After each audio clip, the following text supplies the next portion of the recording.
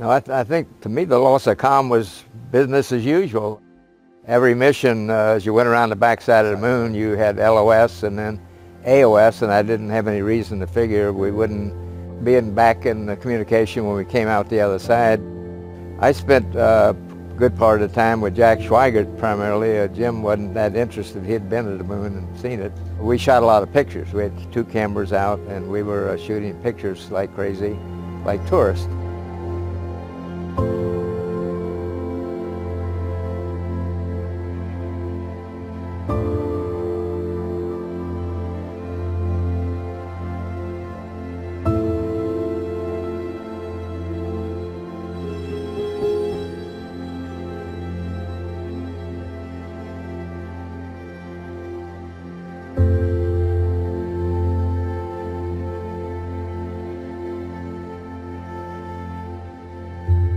We are about 70 hours from home, and we think we have the situation in control. We've projected the consumables as I've described, and we have a plan for carrying out the rest of the mission, but there is going to be no relaxation at all as far as that goes from now until splash.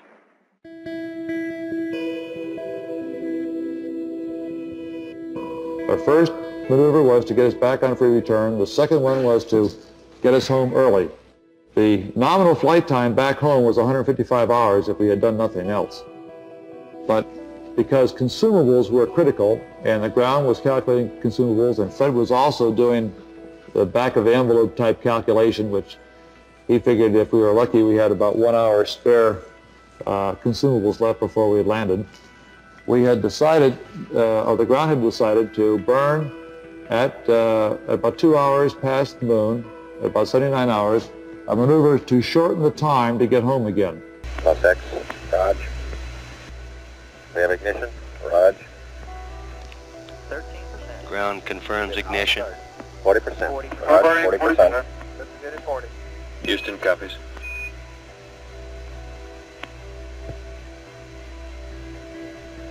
Stable control.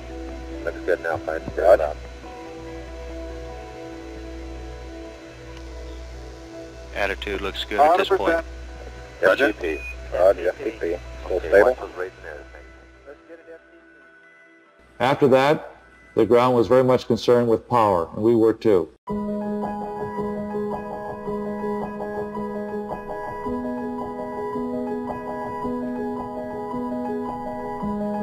Command module just slowly kept going down in temperature until I think just prior to re-entry, it was down to about 38 degrees. And along with that, it was a sort of a chilling coldness. The walls were perspiring, the windows were completely wet, and it wasn't too healthy. I recall that we went in there to get some hot dogs one day, and it was like reaching into the freezer for the food. One of the potable water lines was frozen the morning of entry on the last day.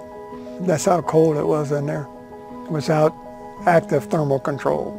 Of course, as the temperature went down, we became concerned about keeping warm, and Fred and I broke out our lunar boots, which we had stowed away in the lunar module, and Jack looked at his wet feet a couple times. But he had an extra set of underwear, so he put that on. We actually had a third little sleep restraint, which Fred then put on and buttoned up and kept a little bit warm. The command module was very wet.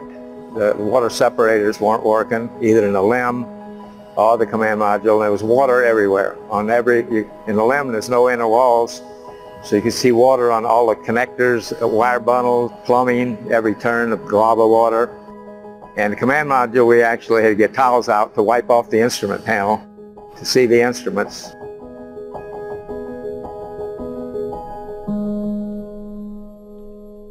The carbon dioxide canister was filling up quite rapidly, and we had to figure out a way of using the canisters in the command module and place them in the lunar module systems. And the ground read us up a procedure in order to adapt some of the command module canisters for use in the LEM. And as they read this thing up, Jim and I constructed one of these things, At this point in time, I think the partial pressure of carbon dioxide was reading about 15 millimeters. And we constructed 2 of these things and put them online, and I think within an hour the partial pressure of CO2 was down to 2/10. So these were very effective devices.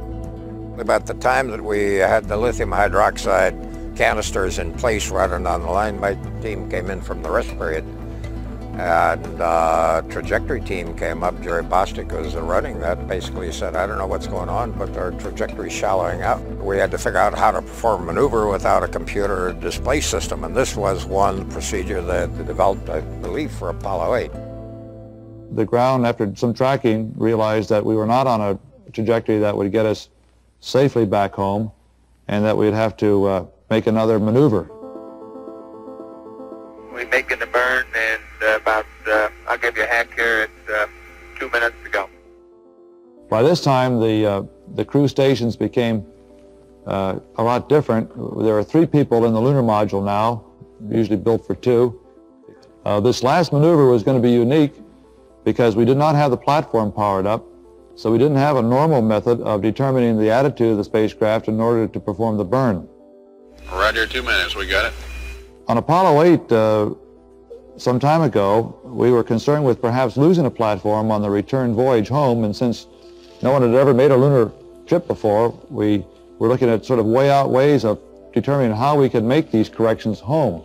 And some of our people here at MSC had come up with an idea about using the terminator of the Earth to orient the spacecraft and then the sun position to get orientation and pitch. And with that knowledge, we could then make corrections to correct our angle of entry into the atmosphere.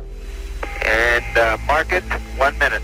And as you know, I think that the angle of entry into the atmosphere is a very small angle, only about 2 degrees, and so it has to be controlled very closely, and that's what the main tracking is for. So at 105 hours, they gave us instructions to relight the descent engine, to orient the spacecraft in this manner, and give this particular procedure a try. And when they read up the procedure to us, I just couldn't believe it, because even on Apollo 8, I thought I'd never in all the world have to use something way out as this. Engine arm to descent. And because it was a manual burn, we had a 3-man operation. Jack would take care of the time. He'd tell us when to light off the engine, when to stop it. Fred handled the pitch maneuver, I handled the roll maneuver, and I pushed the buttons to start and stop the engines. Ignition. Thrust looks good.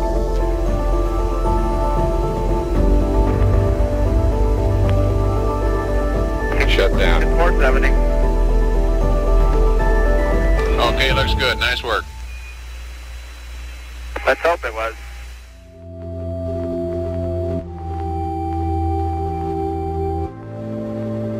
Everything got stacked up to the end. We had a dead mothership. Another big challenge for the ground was to build a procedure in about 3.5 days how to power it up. We had no procedure to power it up. It never intended to be ever shut down.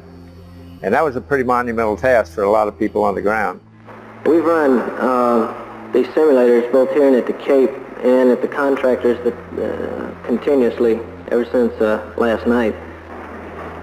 We've tried to simulate virtually everything that we've had the crew to do that is non-normal that they've done, and we've proven most everything that we've been able to run on the simulator prior to passing it up to them. There may be some details we haven't done, but at least we've checked the feasibility of everything we've done, and we'll continue to do that.